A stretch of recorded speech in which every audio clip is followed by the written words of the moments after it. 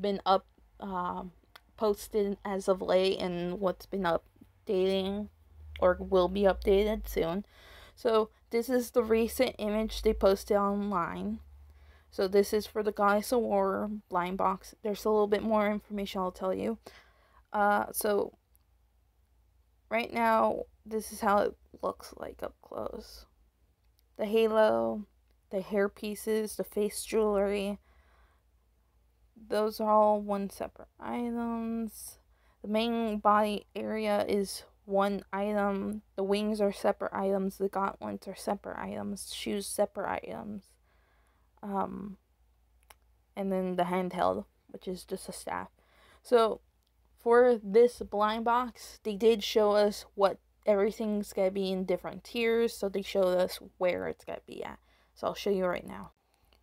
So this is where the hair and the choker will be. Tier 1. Tier 2 is going to have the halo and the gauntlets. Tier 3 is going to have the makeup, which was that purple makeup we saw before, along with the shoes and the handheld.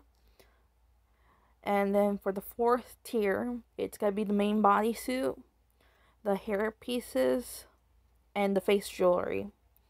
And for the grand prize area, where we all know majority of us won't get it, but some of us will, it's the wings.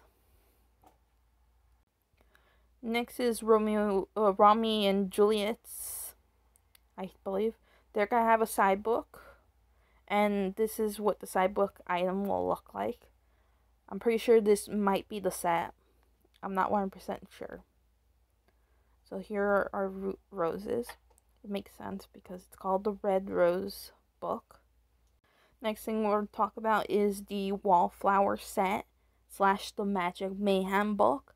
So it's going to start on the 18th as we know it. This is going to be the pop-up book stage. So this is how it will look like. And we have an image of the outfit. So this is what the outfit's gonna look like. So it's called the Wallflower. It's pink and white. It comes with a fan as a handheld. I'm not sure if it has makeup also, like the Goddess of War, but I see little tiny freckles around her nose. And pink makeup, eyeliner. But this might just be for just the promo image, so no guarantees for that makeup. But it's a very lovely set. So remember to do the event story and make sure you have your relics, labs, and cats all up to date on stuff. Next, we're going to be talking about AJ. So if you don't know, AJ will have this set, but they changed the roulette now. Supposedly, this is what it will look like now. So the inner circle will be highlighted first thing we see, and we can do our 2 spins. And then we do our 2 spins. And now AJ changed the pricing of everything. So it's still some gold tickets, some gold, some cat food, some stam. I think 20 wool, sorry, and then 100 diamonds. So they changed the pricing, which we used to get more prior. So that's not good. And now for this area, it's gift boxes. I don't know, maybe this is just a demo of it, but if they did change it to this area, those boxes better not be just those boxes and be like surprise gifts of the items, because AJ used to let us pick items, but I guess they don't want that anymore. Who knows? All we know is AJ changed. Next is they're fixing these items. It's part of the Black Swan dress, and they messed up on the points. They're fixing it. That's all I know. Next thing is they're doing something with the time coins.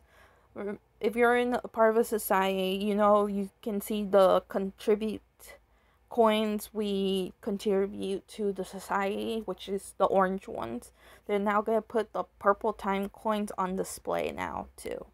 So it'll look like this, which is good, I guess. But I don't know why you want people to know how many coins you have, but it'll probably show us if you're being an active member of the society where you're in. Exciting news is they're fixing the selfies. It might go back to where it was before, where it's the full screen. I don't know what the 1 and 2 means. It could be how you can decide how you want to share it. There's also this secondary one that looks like could be an optional choice depending on how you choose it. But they're gonna go back to the original selfies. As you can see, you can't see that ugly brown border anymore. So that's good. It's somewhat back to the normal selfies we're used to. They're adding a new minigame. So the minigame will look like this if you enter it. There's 60 out of 60, of course, of paw print kitty's paw prints that you have. Of course, they're going to have that fruit basket is probably where you buy more tries. And then the medallion area. So this is what the medallion area would take you to. So as you can tell, there's 3 different ones. I'm guessing the second one is with diamonds you can open it with. And the third one's probably buying the pass for it. But this is my assumption. The gold ones are usually diamond paid items, most likely. So let's hope it is. It might not be diamond related, but there's 3 different boxes at the bottom. One's for the normal, one's for the silver, and one's for the gold area. So I'm assuming, this is all my assumptions, that whoever lands in each one will unlock the next tier. So we're gonna have to figure that out when the game comes. But this is my thought process because I can't read Spanish. And I know there's like videos of them showing it, but I can't understand because I don't understand it. Or I can't hear the person. But this is my assumption. Whatever falls in each box area, you'll unlock the next area of the ranking tiers for the items. So we're going to get a free background. Remember, 7-day letters. 7-day letters, log in 7 days. You get the background on the 7th day. This 7-day letter is a little bit different because we get shiny cards, which can be used for the shop. For the time shop, I don't know how to pronounce the first word, so I'm not going to try. So I'm calling it time shop. So this is what the background will look like. It's very nice. It has a peach white tone star. I want to say crystal stars, but they also remind me of those gelatin stickers. And I don't know if those are clouds or candies because they look like cloud shaped, but they also look like candy